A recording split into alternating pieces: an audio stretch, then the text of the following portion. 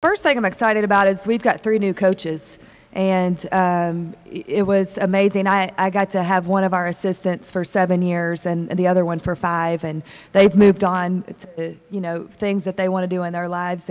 But it's given us the opportunity to bring in some fresh faces and some new coaching.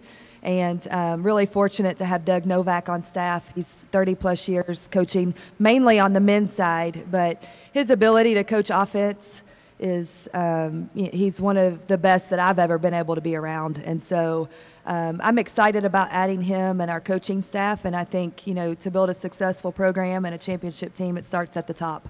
And so I'm really excited about that.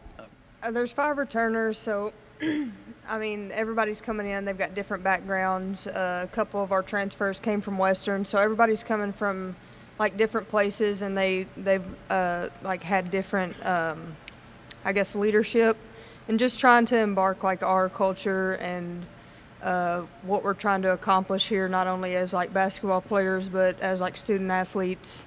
I think that's what we're trying to like get our newbies to take part in.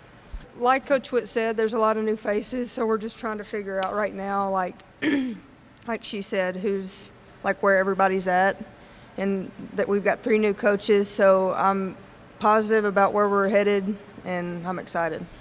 It helps us too, just in recruiting and everything that we do, to have our men's basketball team, the success that they've had over the last 4 or 5 years.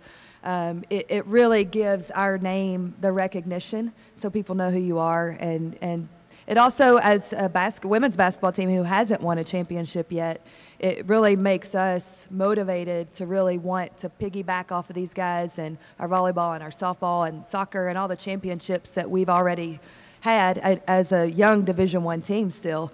It kind of motivates us to really say, okay, it's time for us to do our part.